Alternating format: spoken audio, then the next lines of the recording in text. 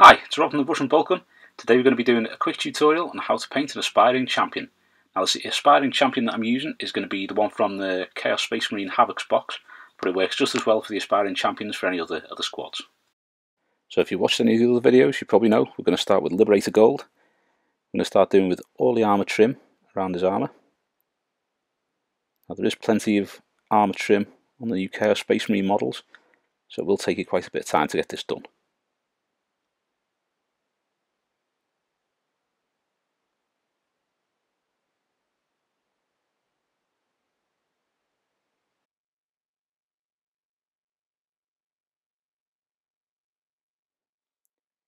And once we've finished off all this Liberator Gold, we'll come back for the next layer. Next up is a little bit of Citadel Retributor armour. We're using this for some of the details on his armour, just to break up the gold. So we've got the skull face on his knee here, with the horns. We've got the 8-pointed star on his stomach. We've got the little skull on his chainmail there. A few other little smaller details that we'll do as we go along.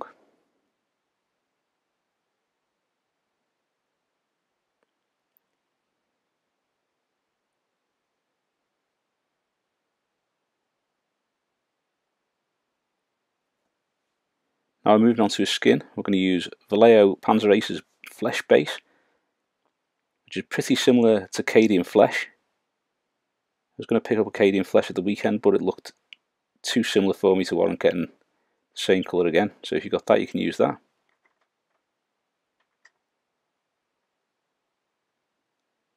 Now, just to note, this is the Havoc aspiring champion from the Chaos Space Marine Havocs box, but they are all pretty similar, so regardless of which box it is you're using, techniques will apply to any of the aspiring champions.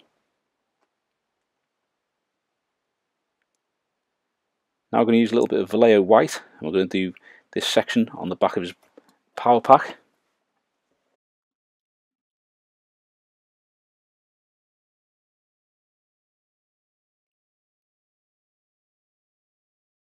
Now the reason I'm doing this is because I want to have some sort of glowing effect on it. I've been doing lots of flames and flame coloured stuff on all of them, so they all have that kind of same matching piece, so I'm probably going to do this fiery colour. Nothing too fancy, just using a few shades in there once the white is all smooth. Next base colour is going to be Citadel Mephiston Red. That's going to be to do his hair.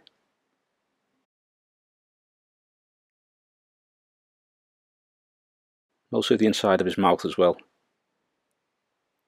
Now you can do this prior to the skin. If you get any Mephiston Red on his skin because you've already coloured his skin like I have, then you can just touch that up with a little bit of flesh base or the skin colour you're using.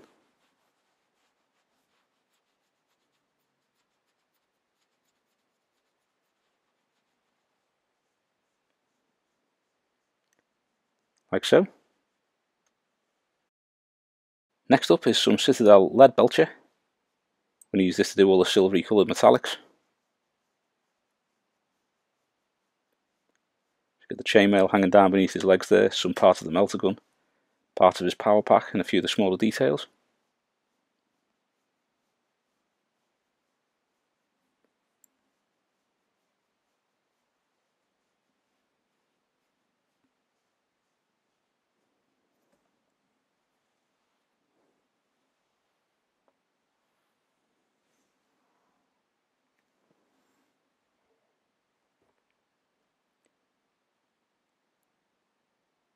Now we're using some Citadel Rakarth flesh. This is going to be to do some of the little bony spines and claws that seem to be growing out of his armour. There's quite a few of these dotted about, so just try and catch them all. If you do miss any as you're going through, you can always pick them up at the end. There's a couple on each armour panel, I think.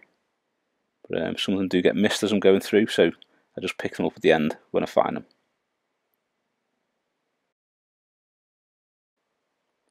I'm going to use a tiny little bit of Citadel Mournfang brown. That's just to do the ties around his hair.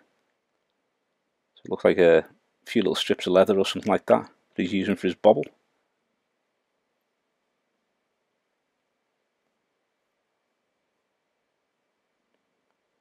Very small layer this one, so finished already.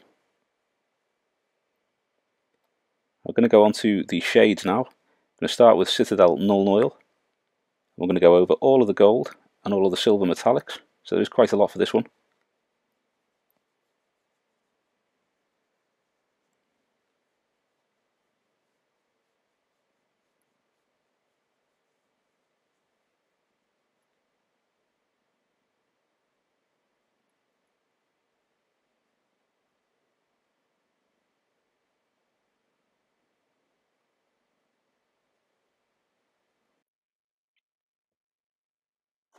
We'll just carry on with this one until we're all done.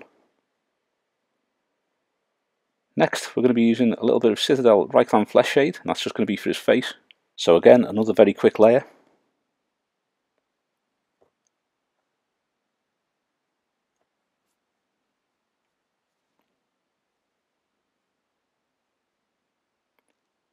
Like so. Next up, a little bit of Citadel Druchii Violet. This is going to be to do the haft of the weapon, also his hair, and the inside of his mouth.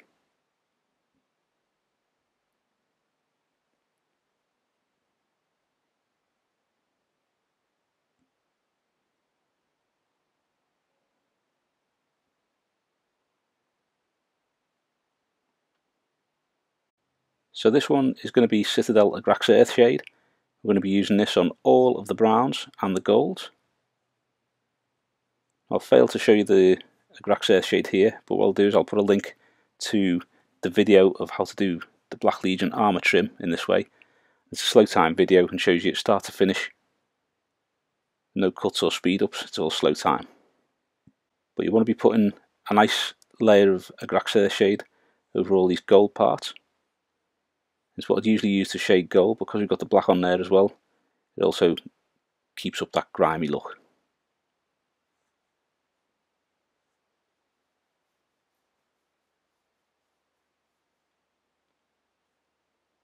Now we're going to be using a little bit of Citadel Seraphim Sepia, and this is just to do all those little claws that we painted with Rakarth flesh.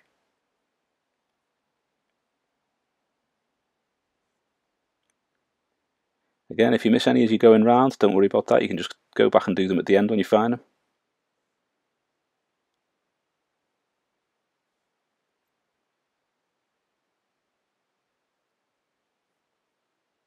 Like so. So now we're moving on to Citadel Retributor armour. I'm going to reapply the base gold to the skulls and a few of the details. Now you want to be thinking about when you're reapplying this colour is where the light is going to catch the gold and where it's going to make it shine the brightest. You want to be giving a general covering of that, but making sure that you're leaving some of the Agrax Earthshade in the recesses. This just means that we can build on the gold and give it a really nice shine.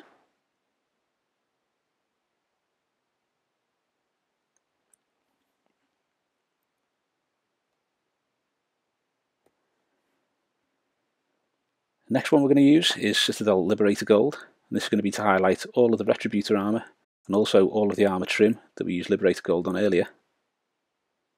On the Retributor armour, you're going to be using this like the first layer of highlights.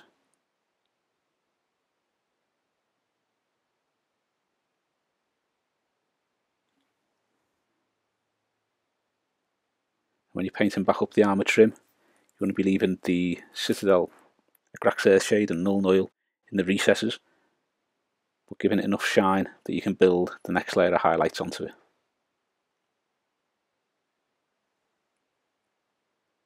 So you can see with all the gold how much of a difference that makes, that painted back on. Now we're just going to highlight the Retributor armour and the Liberator Gold by using a mix of Liberator Gold and Vallejo Modeler Chrome. The chrome has a really good pigment to it,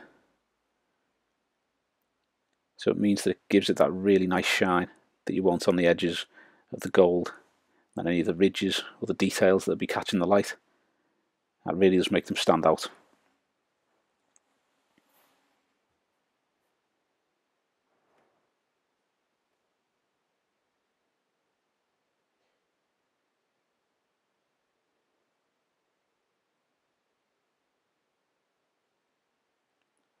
Next, it's going to be Vallejo Black.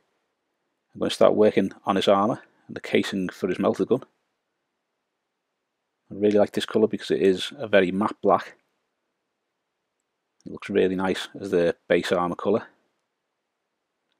So just be really careful when you're going around the gold that you've just finished. You want to just slowly edge that up to the edge of the gold so that you don't go over it, or don't paint over any of the nice shiny details. Around some areas you are going to have to use a really thin brush just so you can get the black into all those little nooks and crannies that you can't quite reach with a normal sized brush. To highlight the black, we're going to be using Vallejo German Grey. And this is really dark grey, which I use to highlight the black on any of the models that I'm painting. You want to be highlighting the areas that are just going to catch the light, just to give it a day-to-day normal lighting effect. We're not going for extreme highlights or anything like that. It's just going to be the areas where the armour is catching the light. You're going to give that a dose of German Grey.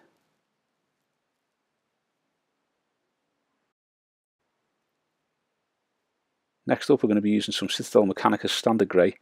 We're just going to use this to do around some of the edges, so the edges of his fingers, his gauntlets, little details where there's an edge on his armour. So if there's any little grooves or ridges, you just want to give a little highlight on that if it'd be catching the light.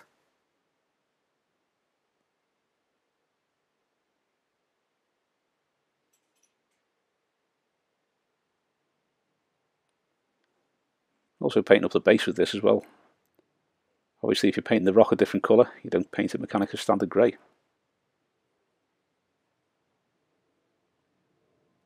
Now we're going to work on his face. We're going to be using Vallejo Flesh Base to start with. So to start with on this, we're using the Citadel medium layer brush. So just doing the areas like round the back of his head, where there's quite a big surface area you can cover.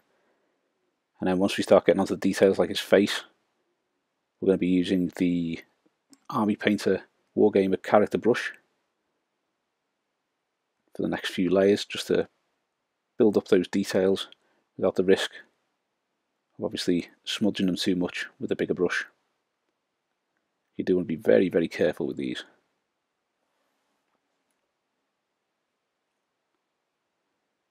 To highlight the skin, we're now going to add a little bit of white to the Vallejo Flesh Base. I'm going to use the Wargamer character brush just to start highlighting his face.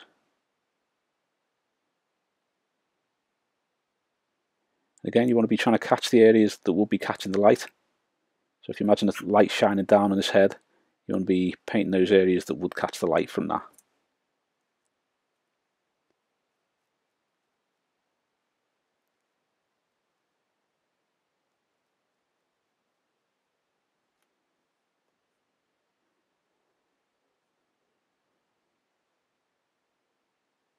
Now just adding a little bit more white to the Vallejo Flesh Base mix that we've just used. We're going to do another highlight on his face. This time you're just going to try and highlight the top edges of the areas that you've just highlighted.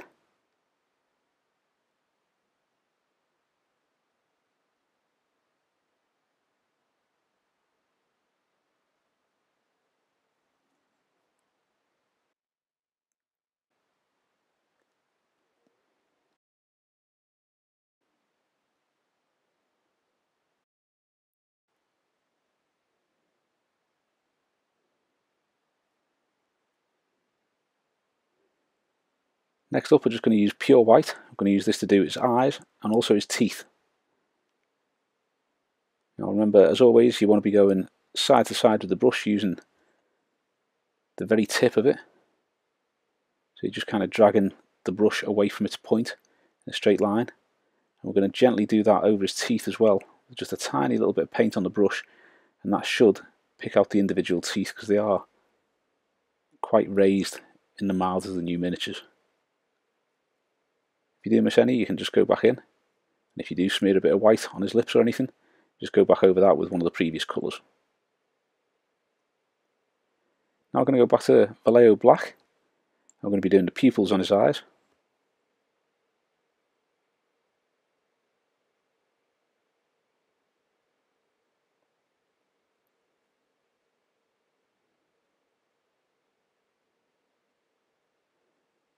Although this looks really slow, it's actually 4 times the speed that it was actually painted. So you can see how slowly I am adding those pupils to it. Now we're going to start working on the haft of his weapon, also his hair, and we're going to be using Citadel Mephiston Red to bring that red back out again, making sure that you leave some of the Druchii violet within the recesses.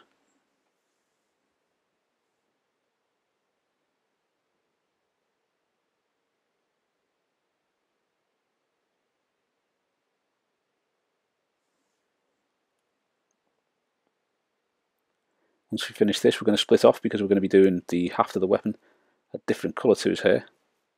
But up until now, the base colours and the shades are exactly the same. So for his hair, we're going to mix a little bit of Fire Dragon Bright to Mephiston Red.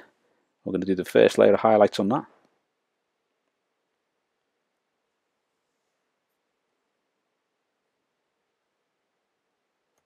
I've done a lot of Black Legion videos over the past few months because that's the army I've been working on. I'm just about coming to the end of that. I've got a few character models that I want to paint up, and Hellbrute and a couple of tanks, so there'll probably be some more videos on those. After that, I've got a choice of different things to work on, so I might put that out to the vote and see which army you want to see concentrated on first.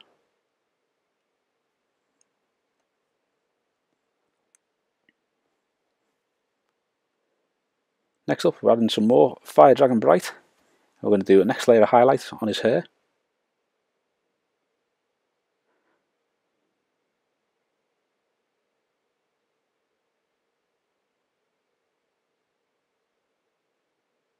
As you can see, we're not covering the same amount of area as we did on the first highlight. You're just kind of highlighting the initial highlights that we put on there.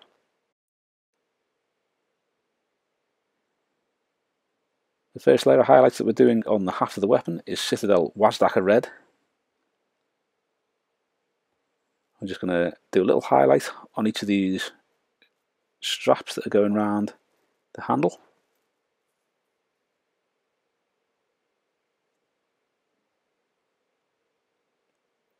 Like so. Now I'm going to mix a little bit of white with the Wazdakka Red. Just do one final highlight on the haft.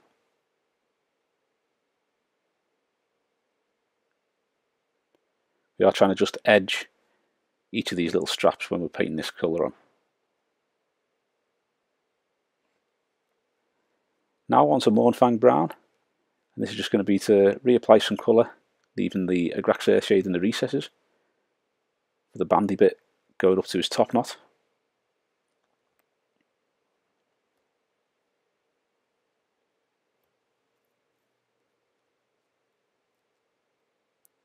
Now going on to Citadel Casandora Yellow, we're going to use this to colour in the centre of this little sign at the bottom there, and also the area on the back of his power pack. As I said earlier, we're going to be doing this so it's kind of like the flaming colour, just to time in with the rest of the force, like so. Now you can see on that bit where I've used a lot of the Casandora Yellow, it has left a little bit of an orangey colour around the edges, which is cool. Now we're using Citadel Fuegan Orange just to paint the bottom half or thereabouts of the power pack with that. Now we're going to do the same, painting the bottom half of the symbol hanging from his chainmail.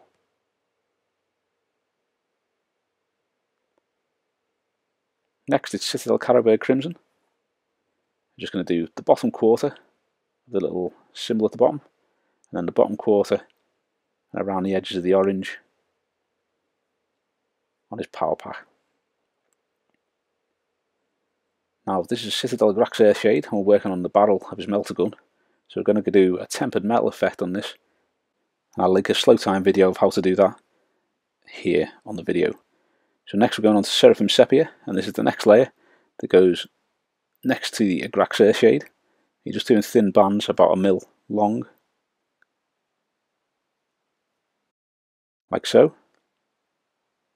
Next up is Citadel Casandora Yellow, and again we're going to be doing a thin band, this time connecting with the Seraphim Sepia. Now it doesn't matter if the colours are slightly wet when you put in the next layer, if it mixes a bit that's fine, because it gives that kind of swirling colour that you get with tempered metal. Next, Fuegan orange. We're going to be doing, again, another little ring, joining up with the Casandora yellow.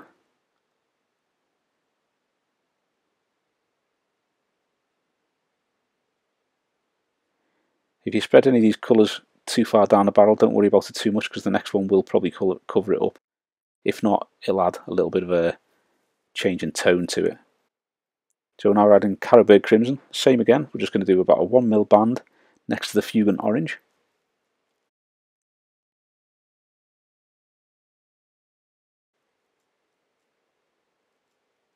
Like so. Now for Druchii violet.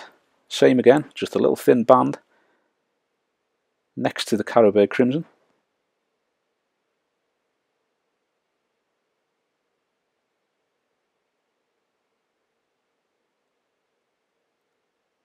Like so.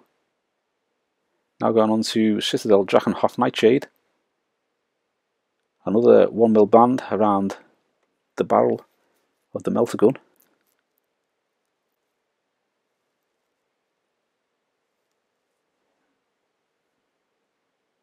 And then finally we're going to use a little bit of Citadel Nuln Oil shade. I'm going to do the very end of the melter gun barrel. You have to ignore this little bit and imagine me painting the very end of the barrel with Nuln Oil there, as I missed it. It's the same again, the very top end of the barrel you won't have with Nuln Oil. Now we're going on to a little bit of Rakarth flesh. We're just going to paint all these little claws which are coming around on his armour.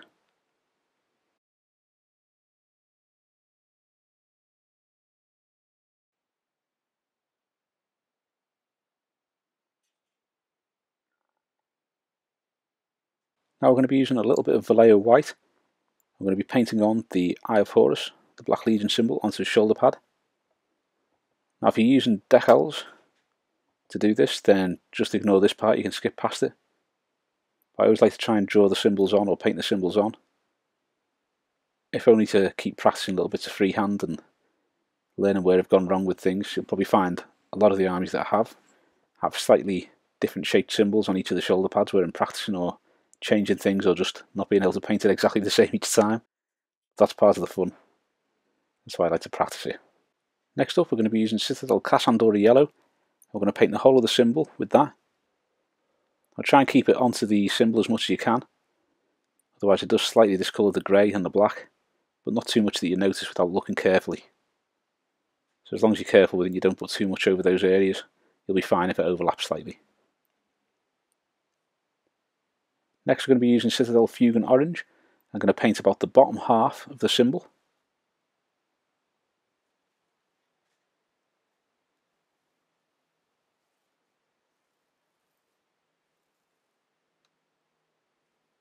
Like so. And just touch that up a little bit. Finally we're going to be using a little bit of Citadel Carroberg crimson to do about the bottom quarter of the symbol. When I've been applying these colours, I do apply it a bit haphazard. I like to sort of get blobs of colour that are a bit thicker in some areas than other areas. You can see here we're also adding some Carroberg crimson around his eyes and around the metal bits that join onto his scalp and across the wound on the back of his head as well.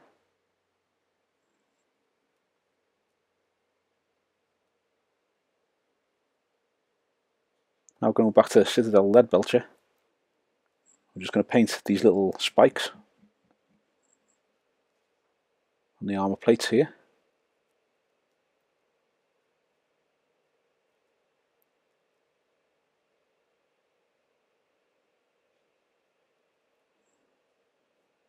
Now we're going to use a little bit of Necron compound, the dry paint from Citadel.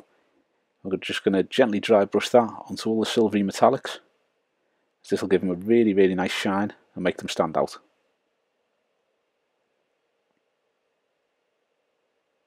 You can see that just from doing the chainmail, how nice a shine it gives them. So you want to be doing that on all the tubing, the parts of his power pack that are silvery metallic. Also any parts of the melter gun and the power maul. Now the melter gun, I'm just going to give a light dry brush of the Necron compound around the top where we've just put the tempered metal effect. That's only because it makes the edges of it stand out, because even if it was tempered, it's probably still going to get a bit scuffed during a firefight.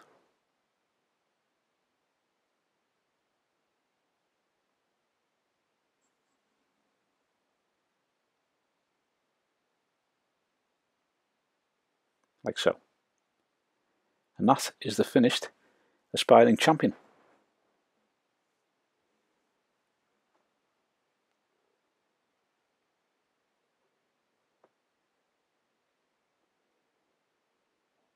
Thanks for watching. I hope you've enjoyed the video, and if you have, please give us a thumbs up and subscribe to the channel so you don't miss any future content.